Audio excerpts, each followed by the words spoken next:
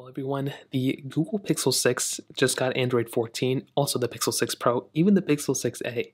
So let's go and see how it holds up on these phones. Now, the funny thing is, on my Pixel 5, as soon as I went ahead and added a widget or wallpaper, it kept crashing.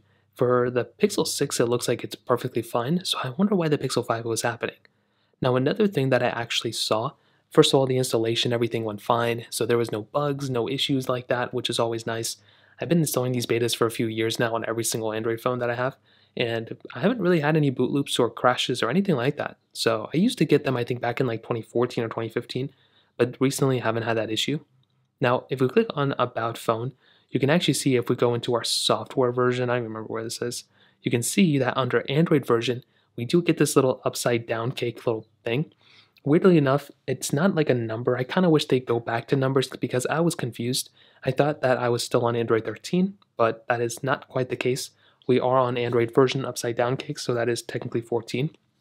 And there are, even on this first beta, there are tons of different features. Now, the first thing they mentioned is that fonts can actually go bigger. So that's something that's really cool. If you wanted to go ahead and mess with the fonts of your specific device, you can actually make this font a little bit bigger if you wanted to than before.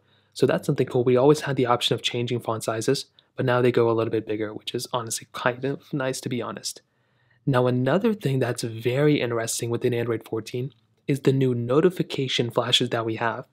So if we go and make our way to settings and we click on notifications, we now have this little option which will allow us to basically have these flash notifications.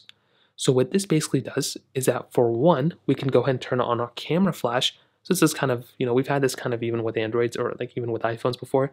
If you click preview, it'll just flash the camera over and over again.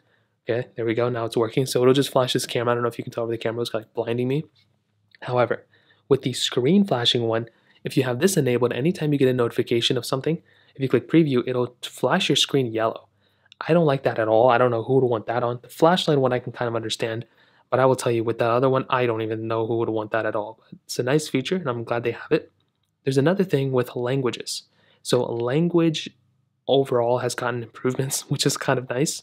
So if you were using different, languages in your specific phone, other than English, I assume, there should be some better customizations with those specific things, which is really nice. And they also add that regional preferences have been added. So there's a lot more, I guess, regional differences, which I like and sometimes I don't like, depending on if there's big features. They mentioned that sometimes in the EU, there can be features that need to be added legally, so they will add them there first and then slowly bring them over. I don't know if that's going to be the case here, but just know that within Android 14, there's going to be some changes there. And finally, Android Authority mentions that there's going to be some battery features and tweaks. Now, I went onto the battery feature in my Pixel 5 and I couldn't find anything. Under my Pixel 6, basically the same thing. I don't really see anything that stands out to me that this is like a new Android 14 feature. However, I will say that the battery life on a beta is always going to be worse than the official version. So this is not going to be something where I would recommend people to go and update, because you're going to run into lots of problems. Which brings me to my final point.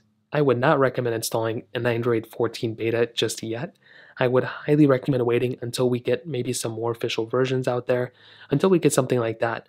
Mostly because you don't want to go and install a version of software that's still in a beta that could definitely have issues. And although I didn't run into any problems, and although this actually seems like a much more stable version of Android than even my Pixel 5 was yesterday, I still wouldn't recommend installing Android 14 yet. Stick with the official versions of Android 13, and hopefully within the next 6 months or so, we should have an official version that is very solid. So, in terms of that kind of covers it up there. If you have any other thoughts or questions, let me know in the comment section below. Hit the like button, that would mean so much, but definitely hit that subscribe button. More importantly than everything else, I love every single one of you guys. Hopefully I'll catch you guys in the next video.